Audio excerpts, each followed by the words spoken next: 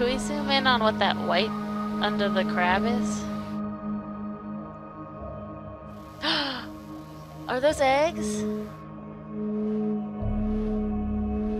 Great scene on camera one here. These look like pallid sculpin eggs.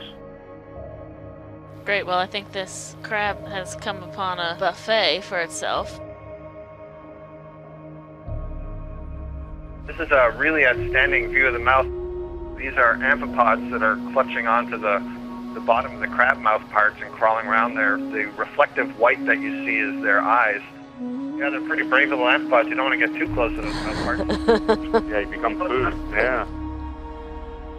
Whoa, my goodness.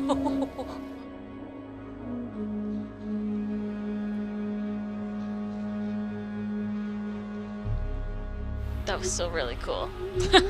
I've never seen fish eggs personally laid on the seafloor before, and then to see them being predated on at the same time was a really interesting observation.